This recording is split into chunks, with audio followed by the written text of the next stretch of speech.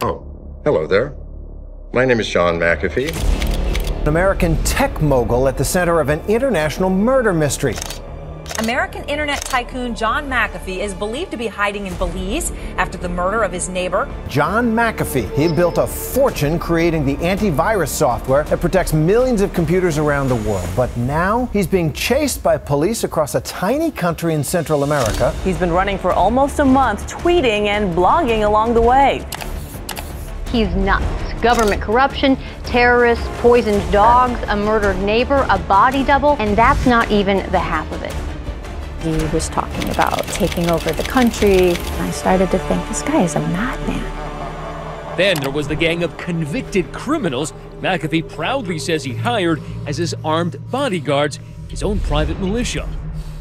He told me repeatedly that he could have people hurt, taken out, if he wanted to. Everybody I hired was an ex-felon and had spent half of their life in prison. It sounds like that's a recipe for disaster. Are you a madman? Are you paranoid? Are you an entrepreneur? All of the above. I do have teenage girlfriends, and many at a time. Nothing illegal. Did these women really try to kill me? Well, not all of them, of course. In fact, fewer than 50% tried to kill me. 0 to crazy in like 2 seconds. It's always there. It's watching. 15 years ago, I had some beautiful software, and they took it over.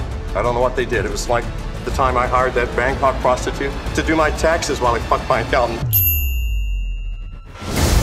So is McAfee a successful entrepreneur who went mad and killed his neighbor? Or is he the potential savior of America?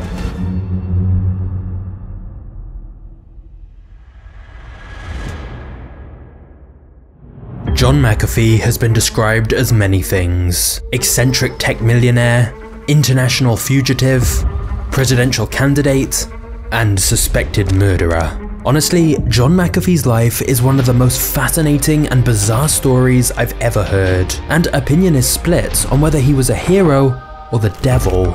You see, John McAfee was once hailed as a pioneer in cybersecurity, but his life then took a series of dark and crazy turns and became a complex web of paranoia and controversy. This is the tale of a man who embodied both genius and madness, a millionaire willing to break any laws he wanted. And I promise you this, the deeper down this rabbit hole we go, the crazier things will get, as every layer we peel back reveals an even darker mystery. It's time to step into the insane world of John McAfee.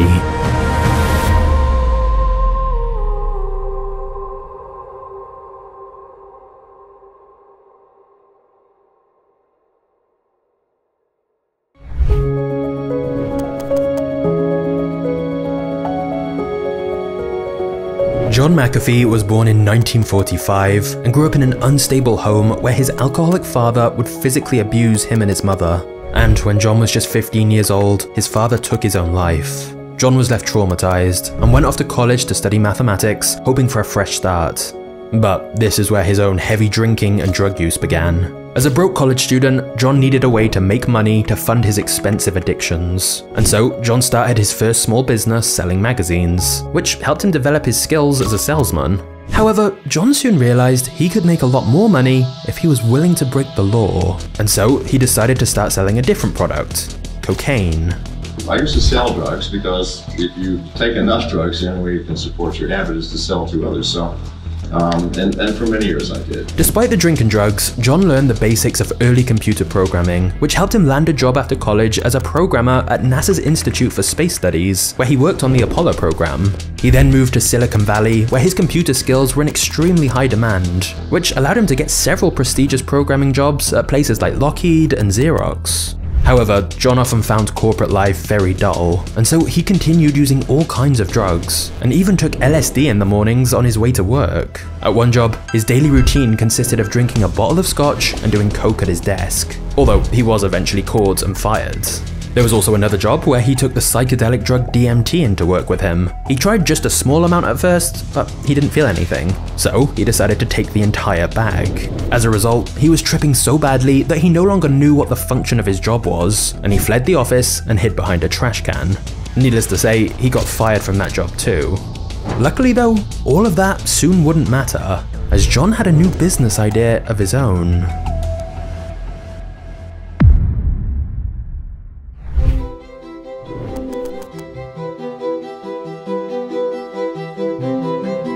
In 1986, the first computer virus to affect IBM personal computers was discovered. It was called Brain, and after looking into the virus, John quickly came up with a code that could stop it from infecting the target computer. I was reading it thinking, what the heck is this? And then it came to me, oh, I know what they did. I got some code that really replicates itself. And as soon as I got that, I got, you know what, that's easy to fix.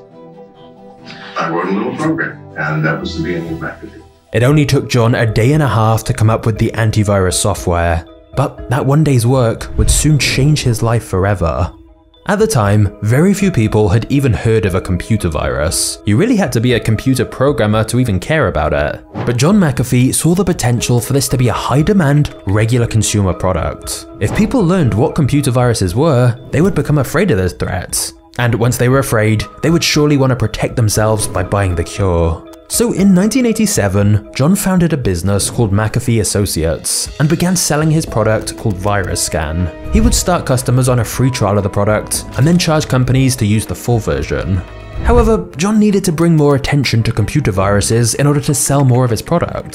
So he arranged to be interviewed on news stations to talk about it. And this is where John's salesman skills really paid off. John used fear tactics to make people believe if they didn't download his antivirus software, it could mean losing all of the information on their computers. I see infections of small companies where every computer has become infected, and the company is near collapse from financial loss. This was enough to convince businesses that they needed to prepare for these potential threats. By 1992, more than half of Fortune 100 companies had McAfee antivirus software on their computers, and John was making millions of dollars in licensing. And later that year, John would get an even bigger opportunity to profit from fear. One of the first big viruses to get a lot of mainstream media attention was dubbed Michelangelo. This was a virus that was said to be lying dormant in computers and that it would wake up on March 6th, Michelangelo's birthday, and overwrite all your data. This was the perfect virus to create a panic, because until March 6th, you would have no idea if you were infected.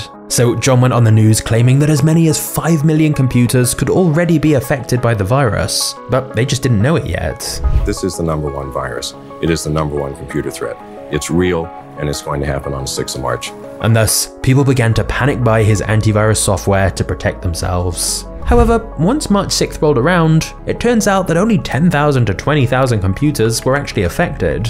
Sales of McAfee software had skyrocketed though, and many people accused John of exaggerating the virus's impact in order to sell more copies of his antivirus program. But either way, by 1993, he owned 67% of the antivirus market. The company was bringing in millions of dollars in annual revenue, and yet John only had 20 employees. And instead of looking for qualified professionals, John would simply hire people he liked. He would keep them in the office for days at a time, with them sleeping at their desks. A former employee of the company said the work environment was borderline cult-like, because the employees were willing to do almost anything John asked. They had a group called Little Foxes, where they would give points for having sex in different spots of the office. It's fair to say it wasn't your typical company. And yet, because their antivirus software was in such high demand, they were making a lot of money. And when John took the company public on the stock market, it brought his net worth up to $80 million.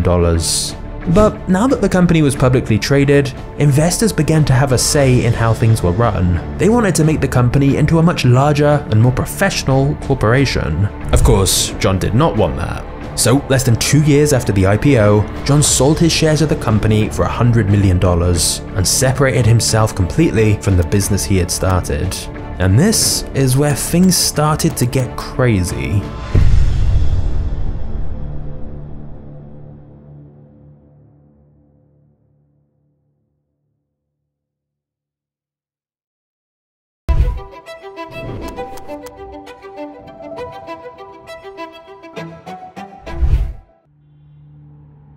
Now that John had left his antivirus company, he was a multi-millionaire and had enough money to never work another day in his life. But having all of this wealth made John paranoid. He began to carry a gun with him everywhere, and he was still taking lots of drugs, which only enhanced his constant paranoia. all of this led John towards more spiritual pursuits. In the year 2000, he bought nearly 300 acres of land in Colorado and opened a yoga and meditation center, and then invited yoga students to come stay at this home for free.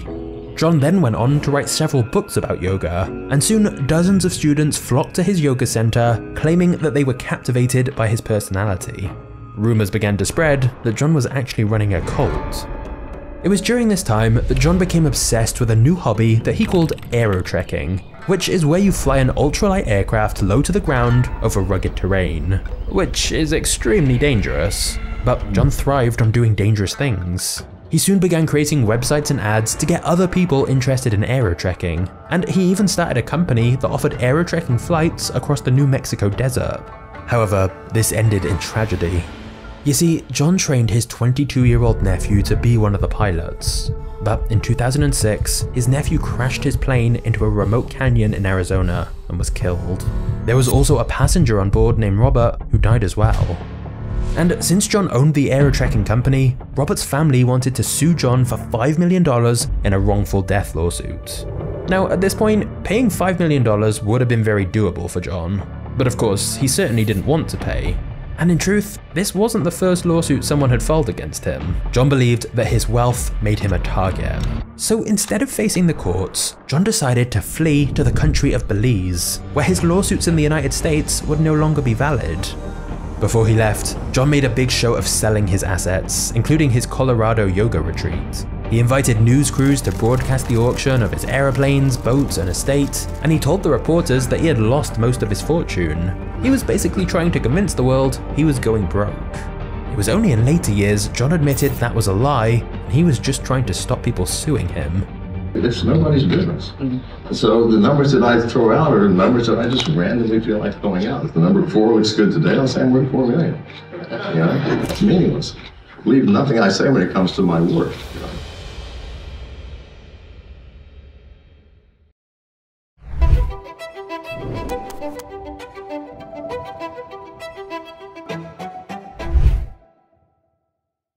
John moved to Belize and had the opportunity to retire and settle down in a tropical paradise. He considered it the perfect society, as if you had enough money in Belize, you could buy anything or anyone who you wanted. And one of the first things John did was buy guns and computers for the local police, presumably to get them on side. John then spent the first few months snorkeling and relaxing on the beach with the many different girls he was simultaneously dating. However, John was always looking for his next business venture. And that would begin when he met a microbiologist from Harvard named Alison Adonisio. Alison was visiting Belize because she had heard about local healers using plant medicine. These plants contained a chemical which stops bacteria from spreading, and Alison was hoping to make a herbal antibiotic out of these plants.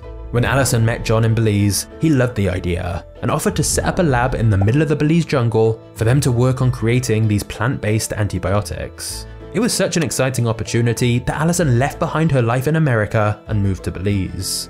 However, very soon after the project began, John started inviting press to come to Belize to see the lab. Except this was too soon. Alison had nothing to show them yet.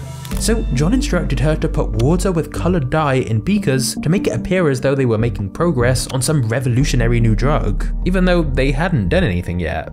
But John believed the media attention would help get more investors.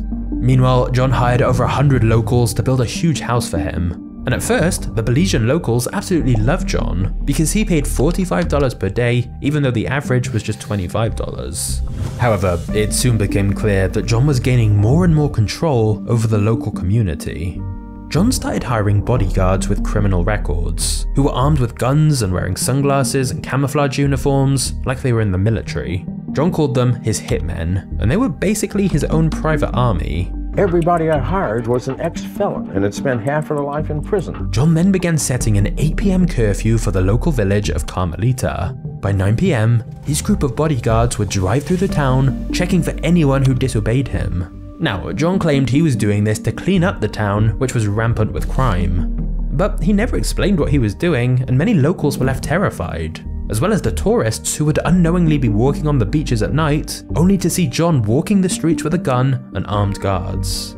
it felt like John had basically taken over the small village of Carmelita. John also had several vicious guard dogs that would roam freely on the beach, and there were multiple incidents of the dogs biting and attacking people. The neighbors would try to report these attacks to the police, but no official action was ever taken. Many locals suspected this was due to the police being paid off by John, as John had built them a police station and supplied them with weapons. Allison eventually decided that this was all too much for her. He talked about taking over the Belizean government. He would talk about his hitmen. He would talk about how he could have people hurt or killed. And, honestly, I was scared. So Allison confronted John about wanting to go home and abandon their jungle lab project. According to Allison, during this conversation, she said she had a headache. So John gave her 2 pills and a cup of orange juice. Soon after, Allison passed out. This is the next thing she remembers. He was standing over me, naked.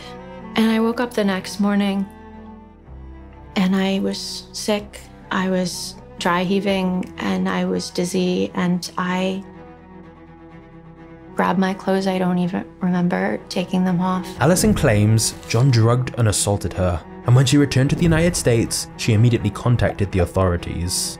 However, the US authorities had no jurisdiction in Belize, so the case never went any further. And John denies her story entirely. Allison Adonicio, a mad woman. Well, she can claim whatever she likes. Never had sex with her, certainly never raped her. She seemed rational. She was not. As for the lab they'd been running in the jungle, that would eventually get raided by Belizean authorities over suspicion John had been making meth there. They did find several chemicals they couldn't even identify, but nothing illegal, and no charges were filed. However, things would soon get darker when John McAfee would find himself accused of murder.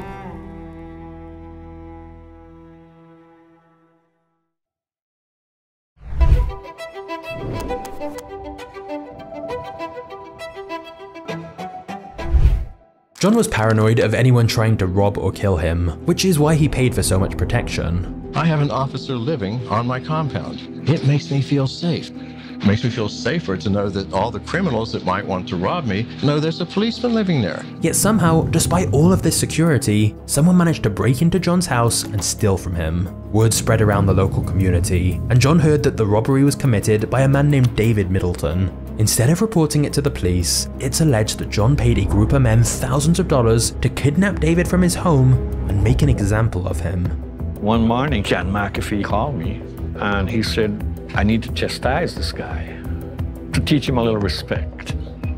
So John asked me if I could bring 3 guys up here, 3 bad, mean, ass-looking guys, to slap him up a little and tell him, be careful.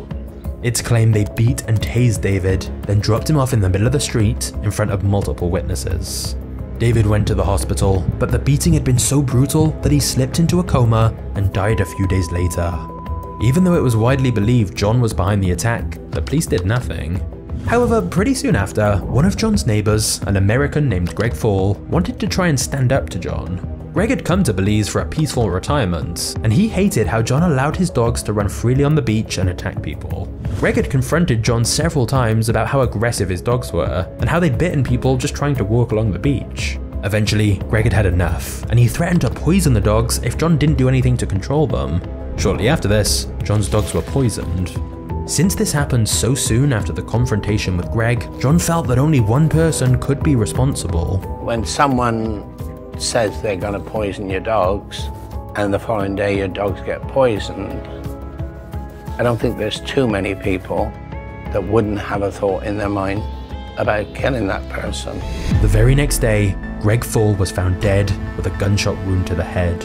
And thus, John became the prime suspect in Greg Fall's murder and went on the run. John McAfee. Breaking news from Belize. John McAfee, who's been John McAfee is a person of interest. An American tech mogul at the center of an international murder mystery. Tonight, McAfee is being hunted for questioning in the murder of his neighbor. But of course, John had a very different story. Let me make this perfectly clear. I had nothing to do with the murder of Gregory Fall. John claimed that in fact, he had hacked the Belize government and had proof of intense corruption. As a result, the Belize government had been trying to kill him, but shot his neighbor by mistake, and that's why John fled. He's dead, yeah, they killed him. So me out when I heard that. I thought, oh my God, they were coming for me. They were sticking for me. They got the wrong house. Now, where this gets even messier is that in 2016, Showtime released a documentary about this called Gringo, The Dangerous Life of John McAfee. And in that, several former employees of John's gave interviews where they openly talk about John paying for hitmen and make it seem pretty clear-cut that John was responsible for the murder of Greg Fall. But after this, some of those exact same employees appeared on John McAfee's YouTube channel, saying that Showtime had paid them to say those statements and that they were untrue. So now those same people were claiming John was innocent. He would never, ever hire or kill someone. Of course, John could be paying them. And either way, they're clearly unreliable sources if they're willing to claim two entirely different stories. So it's all a little blurry, and even John's girlfriend at the time wasn't sure. When anyone asks me, do you think John killed his neighbor? My response is, I don't know. So whilst it's all extremely suspicious, there were never any charges. So we can't say definitively what happened the night of Greg Fall's murder. What we do know is that as soon as John heard that the police wanted to question him as a suspect in Greg's death, he immediately went on the run. It was time for him to leave Belize and never look back. John McAfee is a wanted man. The once Silicon Valley golden boy is now in hiding somewhere in Central America.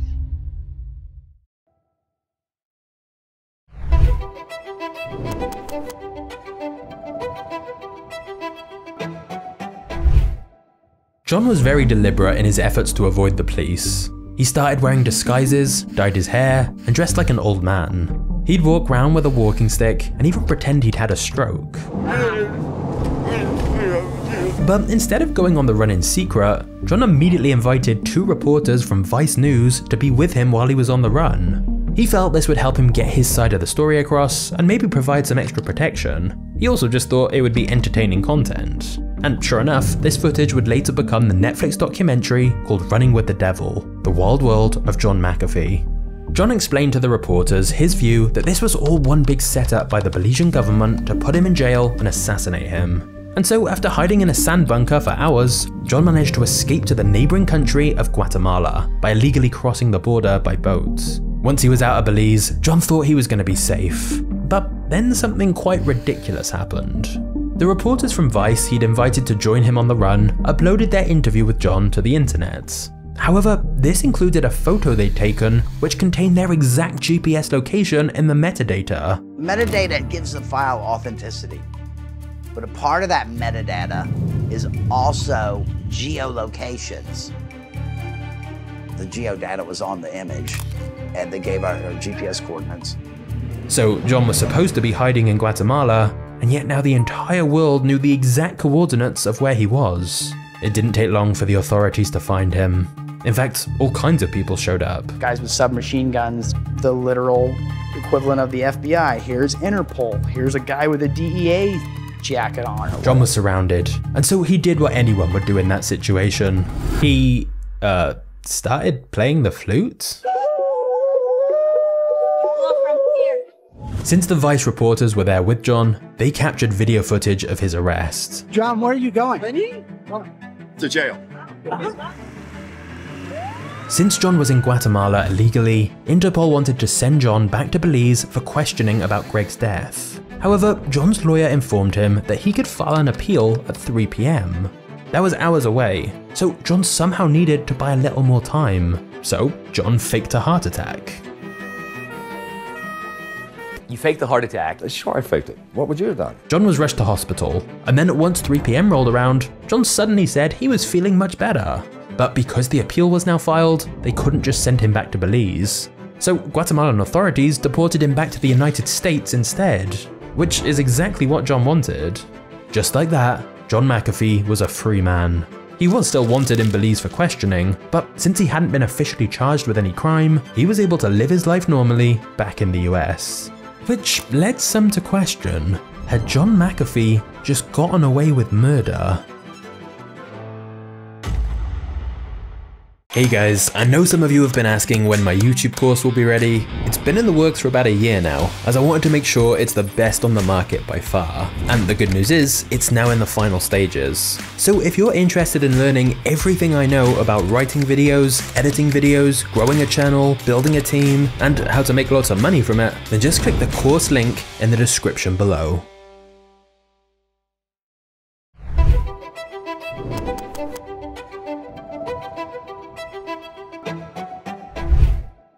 Once John McAfee was sent back to the USA in December of 2012, it didn't take long for him to settle into his new life. On literally his first day back in Miami, he met a prostitute 38 years younger than him who would soon become his third wife. He then started his own YouTube channel, and his very first upload was called How to Uninstall McAfee Antivirus. In the video, he shows himself surrounded by women, snorting bath salts, and just generally acting like a madman. This was meant to be a parody of what the media was making him out to be, but many would argue it was pretty accurate. 15 years ago, I had some beautiful software and they took it over. I don't know what they did. It was like the time I hired that Bangkok prostitute to do my taxes while I fucked my accountant. It was terrible. It was clear John still had a talent for manipulating the media and getting attention. He soon started getting lots of news coverage as a security expert, where he warned of the cyber threats the US was facing. In fact, when you Googled him, you no longer saw that he was suspected of murder. He had successfully rebranded himself, and he even grew a decent following on Twitter. His fans loved his bold opinions and wild takes. He became so popular, in fact, that in 2016, John McAfee decided to run for president of the United States. Is it official? Are you running for president? Have you filed the papers to run for president? I've filed the papers on Tuesday. I'm officially running, yes ma'am. Then in 2017, John started promoting cryptocurrencies as a way to avoid paying tax. He would promote an altcoin on his Twitter, and then once people invested and the price went up, he'd cash out. It was a pump and dump scheme, and according to the Department of Justice, John personally made over $2 million from this.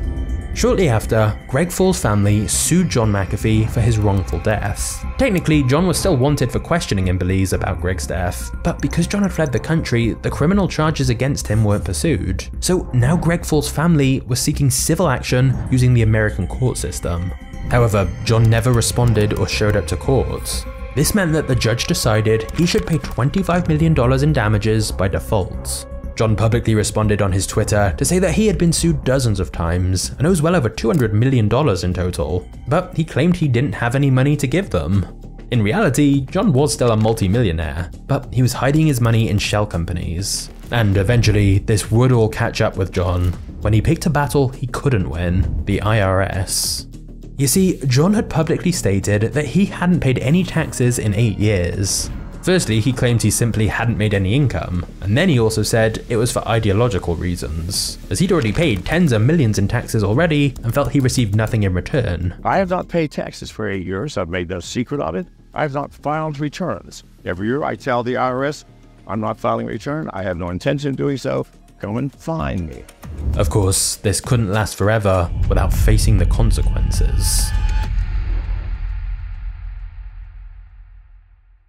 Before we get to the next chapter, I want to help you save time and money with today's video sponsor, ShipStation. ShipStation integrates everywhere you sell online, including Amazon, Etsy, eBay, Shopify, and more. ShipStation then makes it easy to automate shipping tasks and manage your business's orders in one simple dashboard. You can print shipping labels, compare rates, organize every shipment, and automate delivery notifications. And when you use ShipStation, you get discounts up to 89% off USPS and UPS rates. So as your business grows, you could be saving thousands on shipping costs. ShipStation has been a big supporter of MagnatesMedia for a while now, and I know a lot of you guys have already started using it and been saving money on all your shipments. However, if you've been on the fence about joining, now is the perfect time to check ShipStation out, as you can get a 30-day free trial if you use my link in the description. No matter where you sell or how you ship, make this year your most profitable one yet with ShipStation. Go to shipstation.com/magnates to sign up for your free 30-day trial today. That's shipstation.com/magnates.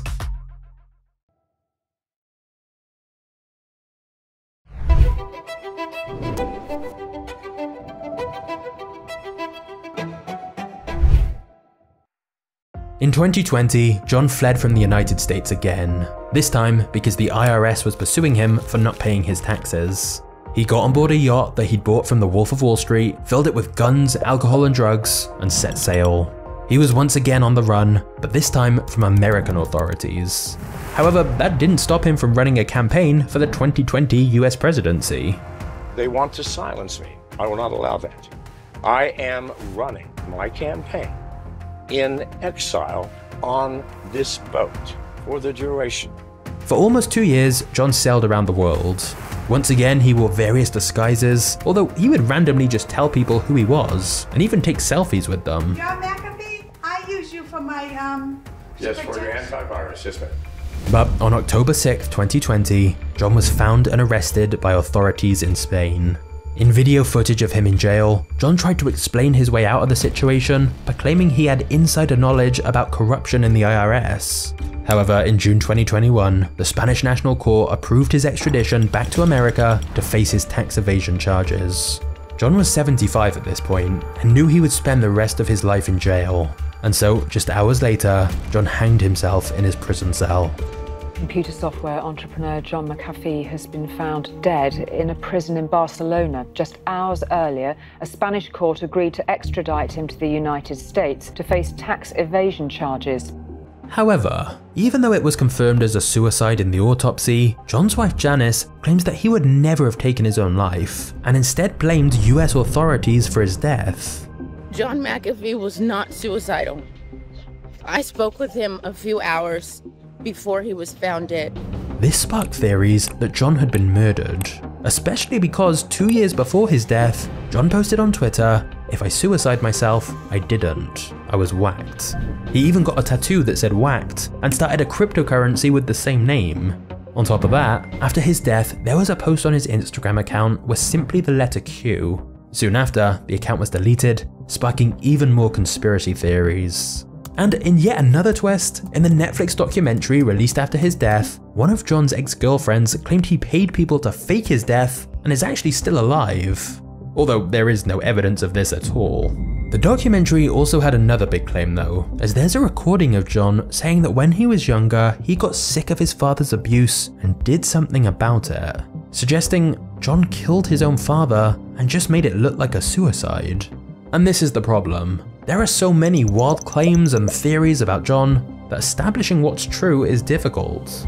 If all the allegations against John are true, he is responsible for the death of at least 3 different people and was an incredibly dangerous and violent man. But on the other hand, none of these were proven, and many believe John was set up and is actually a hero for trying to expose corruption. By the end of May, I had every computer wired in the government, and I'm listening. I'm in your office. I'm hearing everything you're saying. They didn't anticipate. They forgot who I was. I can get inside your computer and screw with you. And so that's what I did. But did John actually have all these documents of corruption that he claimed? John had promised that if he died, there was a dead man's switch, where all the terabytes of damning information he had on government corruption would be released. But so far at least, nothing has come out. Now, on this channel, I never try to take sides, and instead just present the information. And with this story, I highly recommend looking into it more yourself to draw your own conclusions. All I will say is that I think it's clear John was extremely smart, but he was also definitely paranoid and regularly using drugs. It's also clear he was good at manipulating the media, which only makes it even harder to figure out the truth. What's undeniable is that there are very few people with a life as insane as John McAfee, and so we really can't be surprised that even after his death, he's left behind a legacy of chaos. As for McAfee's company, it was purchased by Intel in 2011 for $7.6 billion and is now valued at around $14 billion. It continues to be one of the most popular antivirus softwares and is still used by millions of people to this very day.